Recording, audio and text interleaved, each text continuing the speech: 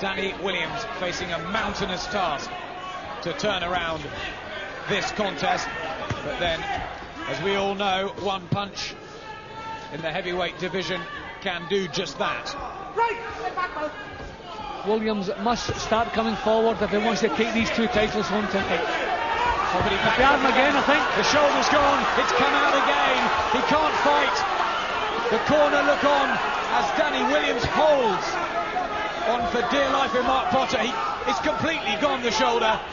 I don't know whether he's looking at the corner. Jim McDonald is surely going to have to pull him out. To get him out. He cannot fight on now, Danny Williams.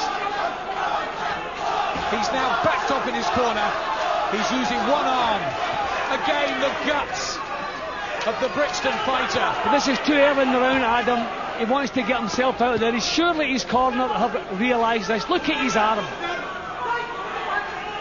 Well, I don't know what pain he must be going through in there, Danny Williams. But he hasn't even got a guard with that right hand. What's keeping him in this? Adam, there's a difference between retiring with a bad arm and being knocked out, and he's going to get knocked out if he hasn't got a defence against these punches. Absolutely. Look how far out the shoulder blade has come. For the second time, it's come loose in the fight. He tries. Surely his corner are clapping their hands to get back into the fight. They've obviously not noticed the arm. How could they not do this? The courage of Danny Williams.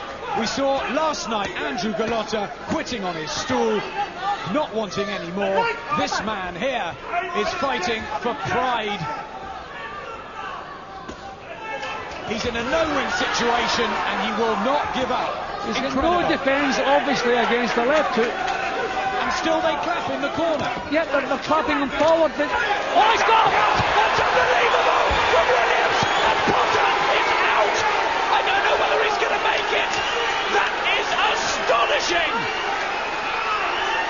He's up just about!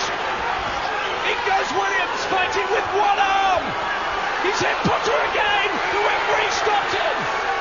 He's coming! He's down for the second time!